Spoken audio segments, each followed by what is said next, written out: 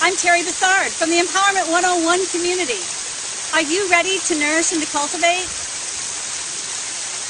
Today I want to talk to you about my simple approach to improving your self-esteem. And it starts with stop the negative thinking, ladies. We all do that now and then. I don't want you to focus on your shortcomings. I want you to focus on your positive aspects. You have wonderful attributes. You are a wonderful, awesome, amazing woman. Let's start thinking that. You have heard the terminology, you are what you think. Positive thinking, ladies.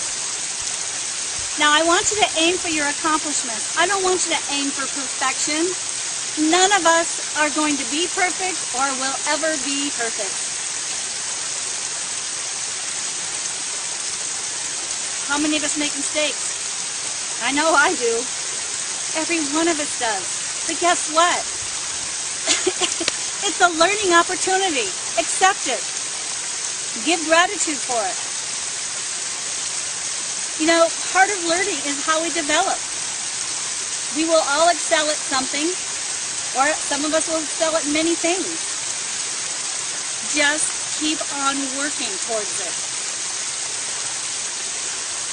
When we try new things, let's say sports, maybe doing videos like this, you know, singing, it makes us feel awesome.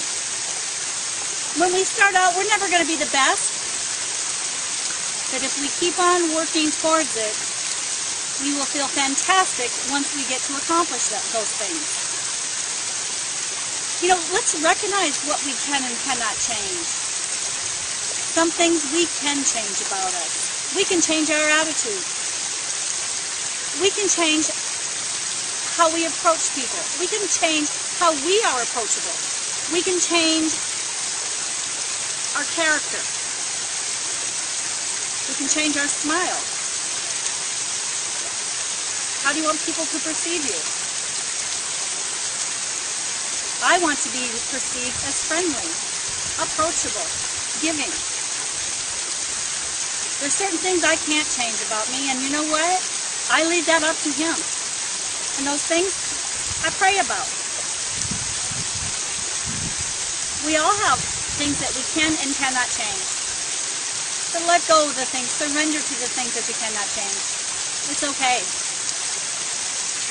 You know, take pride in your opinions.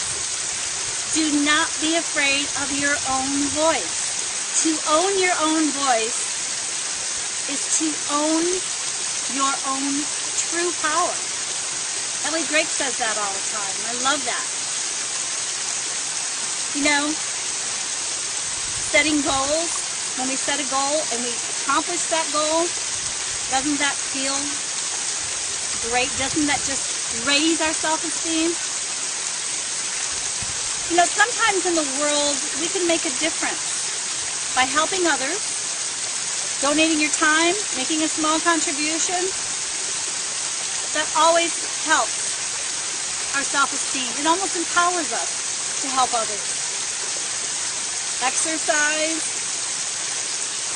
I know that helps my self-esteem. How about laughter? Having fun, laughing.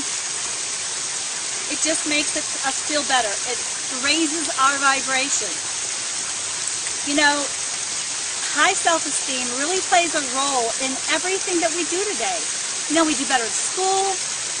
It's just a lot simpler to make friends. We do better with relationships. You know, we're just happier people.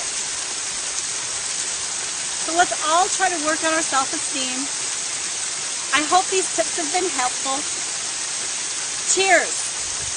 Here is to your inner power.